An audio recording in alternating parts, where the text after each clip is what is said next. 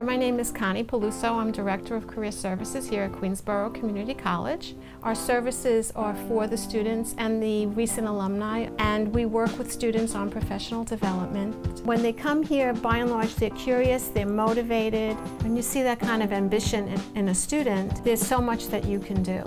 I've actually never had a job, and I've actually never been interviewed before in my life, so I knew that I had to get prepared for it. Whether it be in writing on a resume, or in a cover letter, or when they're interviewing. The first thing we did was to update my resume so that it could reflect some more technological skills that I had.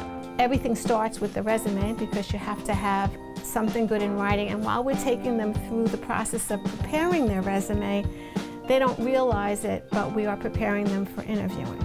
I didn't know it at the time, but as soon as I walked in, she was interviewing me. Because they have to speak about everything they've done.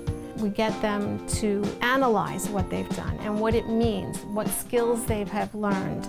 Typically, we find our students undersell themselves. They don't really realize the value of what they've done. I didn't just feel like I was in the dark anymore. It was something real. It was something that was impacting my life. We would really love to see every student, before they leave this campus, have a great resume, know how to put together a wonderful cover letter, be practicing their interviewing skills, and have at least one internship under their belt.